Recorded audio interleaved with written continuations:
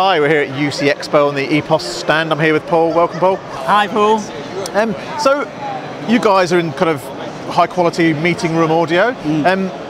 From a magazine point of view, we've really seen a trend in the last couple of years, especially with the return to work and hybrid work.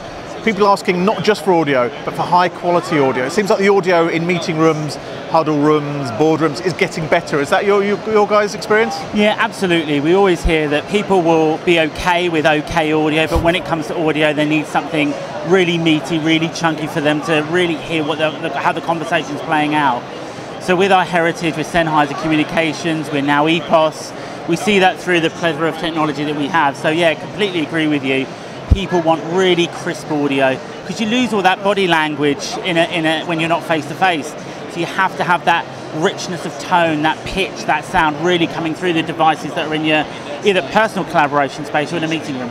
So you think that message is getting through then? Actually, I don't just need to invest in audio, it needs to be a certain quality of audio to really improve the meeting, not just for the people in the room, but the people maybe who are at home who are sort of dialing in. Absolutely. I think we see a disconnect between amazing audio and people spending, how much money people are willing to spend on their device.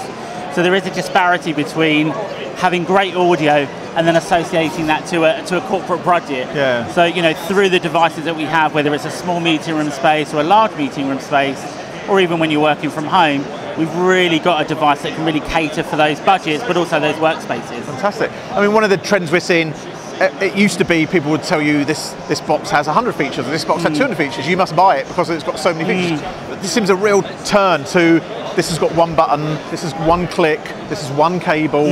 How do you guys view that kind of dynamic? Are you looking to make things as easy as possible to use for your end users ultimately? Yeah, I mean, our background is massively around audio engineering. So we love talking about the speeds and feeds of what devices I do. We've got suspended speakers, we've got 10 million microphones.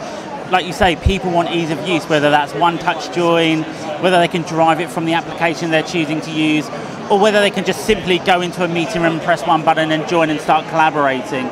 We still do see a penchant for pedigree in audio, but the simplicity for an end user is really, really coming through with the devices and how we design them moving forward. Fantastic. Paul, great to spend time here. Thanks for your time. Thank you very much. Bye.